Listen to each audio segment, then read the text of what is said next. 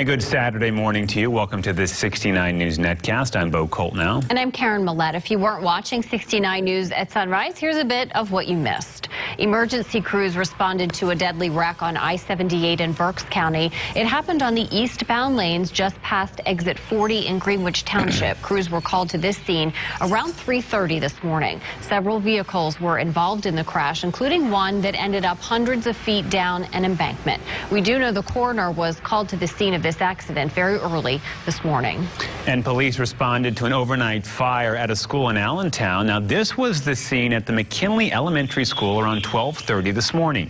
Now, the school is located in the 1100 block of West Turner Street.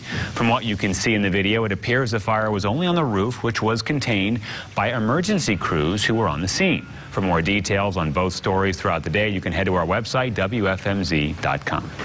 Wilsonboro police have identified a man who they say threw a punch that killed his neighbor. The search is on for the 26-year-old suspect, who police say admitted to another person he delivered the fatal blow. An arrest warrant is out for Calvin Brown Jr. Police say 28-year-old Dennis Hodge Jr. died after being punched in the head by Brown and falling to the ground, outside an apartment building on 25th Street. This was all Wednesday night.